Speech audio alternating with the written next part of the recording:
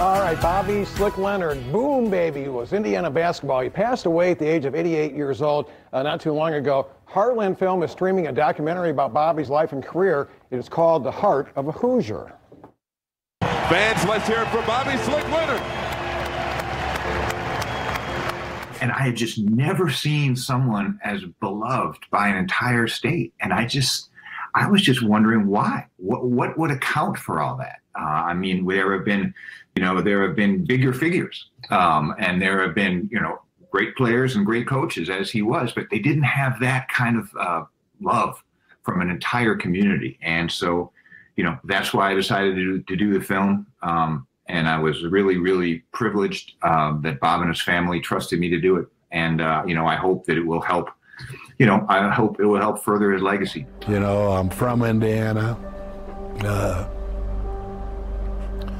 I love Indiana people, and they've always loved me.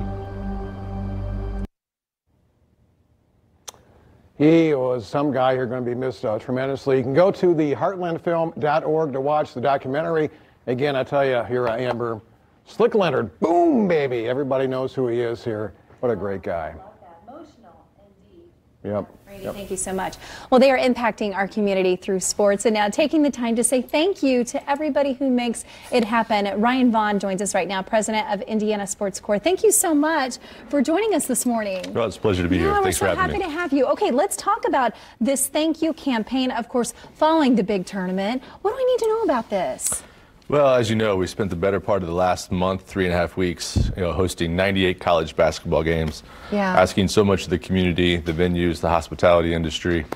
And so we want to celebrate all the work they've done and thank them for their time, for their energy and their efforts. So we've launched a campaign, video and print, and we're going to have some events just to say thanks and how much we appreciate all the work that went into making it a special month. It's got to make you guys so proud, because I always hear such wonderful things with people coming these big events to the city of Indianapolis. Everyone says how well organized they are, how such of a good time that they've had. What do you hear on your end? Because this is just from my end.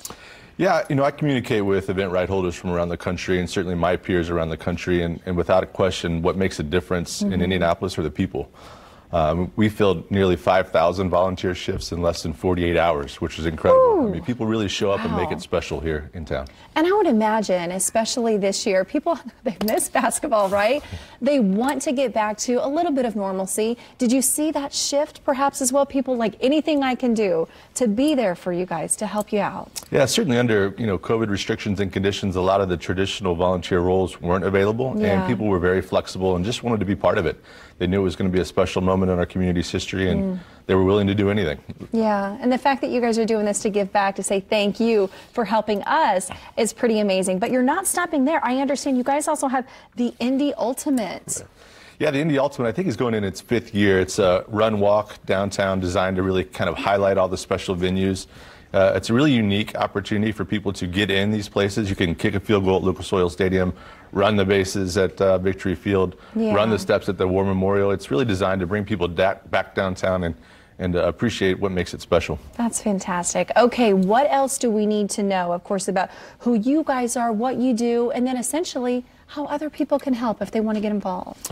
Yeah, so we are the Indiana Sports Corp. Our job is to attract and build premier sporting events in our community for the purpose of, promoting our economy and building a brand for our city. And if people want to be a part of that, they can go to our website, indianasportscorp.org. They can become a member to support us, or they can volunteer for events in the future. There you go. Lots coming up, I'm sure. Plenty of opportunity to be had. Thank you so much. Appreciate your time. We'll put that link on our website, indystyle.tv. And that's what I love about this. It's people helping people, community coming together.